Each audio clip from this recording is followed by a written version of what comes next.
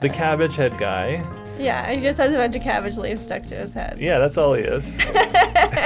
Bruce McCullough is like playing an old-fashioned misogynist, smoking a cigar and coming on to ladies. In a very disgusting way, but when they are repelled by him, suddenly he flips to like being sad and pathetic and like, is it because of my cabbage head? The way that that was interpreted for me via my teenage acquaintances was just like, I have a cabbage on my head, and people would just keep saying that.